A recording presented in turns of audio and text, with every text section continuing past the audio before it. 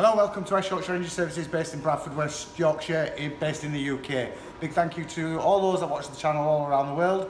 As I promised you, every time I get a vehicle in with a particular fault, I will share that so you know what you're dealing with your Nissan Navara or Nissan Frontera. Pathfinders are exactly the same engine, so if you've got a Pathfinder, you need to be aware of this. Now, come and have a look at this. I'm going to start this vehicle that's come in with a fault. 148,000 miles. I previously worked on this car. Going back 18 months ago, I did a timing chain upgrade for the customer. As you can see on the dash, there's no engine management light, no oil pressure warning light, and if I give it a rev,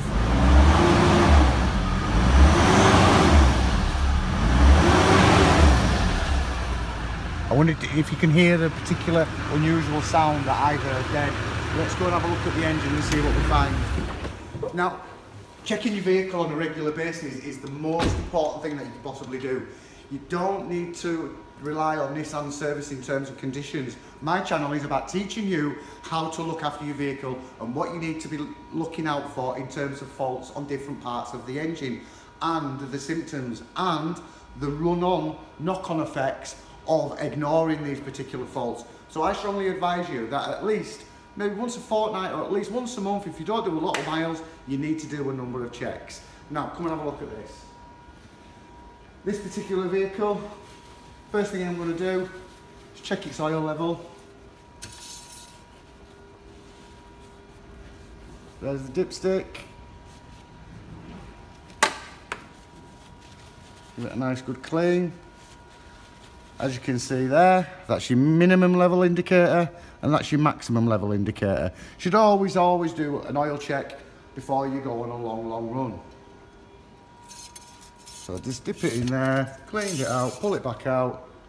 Oh dear, way below the minimum. Ooh, so where has the oil gone? So let's have a look. Put that back in there. No, in fact, you should always check your coolant on a regular basis. So check your oil and check your coolant. Oh dear. That should not be in there, that's for sure. You have a look around there. Ooh, it's not looking very good. Let's just stick that in there. Oh my gilly goodness, look at all that. Look at that.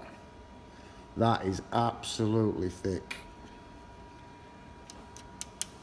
So, if you don't check your vehicle, and you don't check your oil, you don't check your coolant, the knock-on result of driving around, if you remember when we had a look at the dash, the oil warning light went out, so that indicates to me that's another Nissan fault.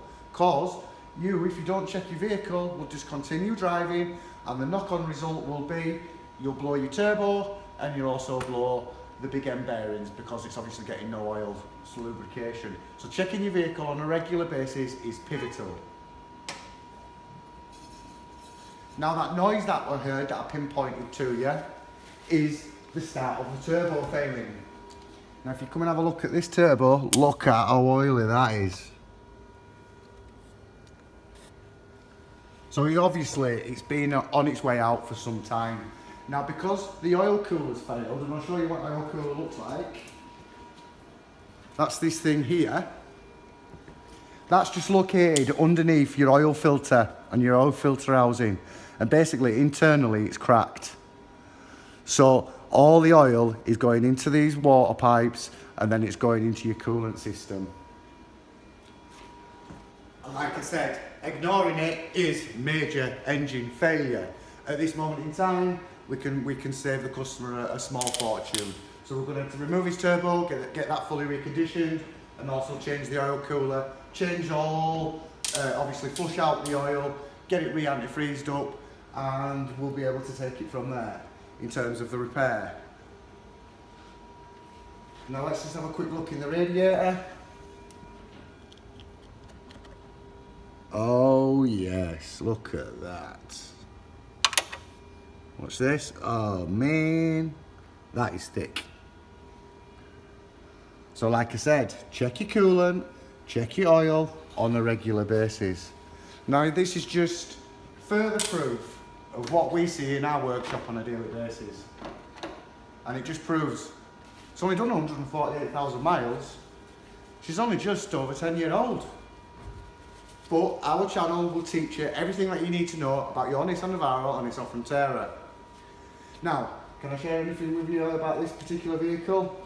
No, but like I said to you, I've already done a timing chain upgrade. I feel sorry for Nissan owners around the world, and I really hope that we can help save you a fortune in future repairs. So subscribe to our channel, find us on Facebook, join our Nissan Navara Snap Timing Chain group, or if you need my assistance with any repairs or any diagnosis information, please feel free to contact me on +44 1274 663 999, or in the UK 01274 663 999, or email westyorkshireengines@gmail.com. Subscribe to the channel and come again.